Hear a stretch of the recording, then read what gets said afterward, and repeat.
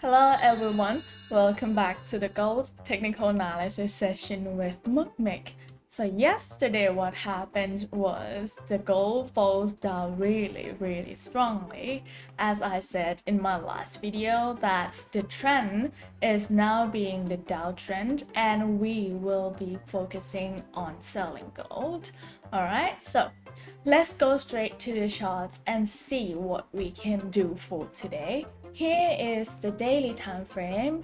So if you notice, I do need to start with the daily time frame of every single day to see what happened yesterday. So the candlestick that we got from yesterday is a big red bearish candlestick, and what it tells us is that today's candlestick could be another bearish one. However, I do see that maybe the price might, stuck somewhere here, okay?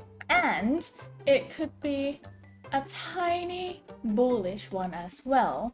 However, one thing that it needs to make is this lower low. Okay, so the wick needs to make a lower low, because in order for the price to reverse back, it will need to form the bullish reversal bar, which needs this lower low. Alright, and also the closing price needs to be higher than the yesterday closing price. So it could be either this one or this one, but surely it will make a lower low, which is now making, if you can see, so the price has made a lower low at the moment, but we will see in the smaller time frame to where could it go. Okay, in the daily time frame, so are we still in the demand zone? I would say yes, we do. All right, so we have this demand zone here in the daily time frame, and also we do have this significant supports at 1760. All right, why is that? I will bring you through. So the reason that this one 1760 is a significant support for us today is that if you notice, it used to be a support, quite strong one as well, because this supports can send the price really high. Okay, so if it comes back down, we might consider a buy, but I would say that buying gold now is very risky, even though we have these supports, because the price is now being in a downtrend, as I said yesterday. So let's drop down the time frame and let's see if we got the plan in the smaller ones. Alright, so in the 4 hours time frame, do we have anything interesting? I would say not quite, but we do have this resistance at 1790. So it used to be a support. If the price coming back up, it will turn itself into the resistance.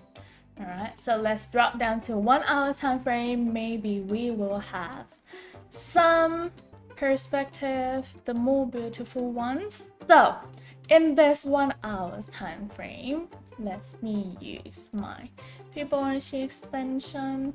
If you want to go for a buy, this would be the zone that you can wait for buying, but I would say very risky, okay, because you will go against the trend. If you enter at this point, you will need to, close the position really quickly. Okay, so that's the first plan at around 1760. What's about the safer one? So I would say the safer plan, you can wait for a QM buy. What is a QM buy? You might need the price to make a higher high than this one. So the price needs to make a higher high than 1773. somewhere around that, and you can wait for the QM buy at around this point. That's going to be the safe plan. All right, so that's the two plans for buying this pen. Really risky. Please reduce your risks. And what about the selling plans? I would say I have this supply zone in this 1 hour time frame, and also we have this resistance at around 1804, 1805, somewhere around that, and we do have our significant levels at 1800.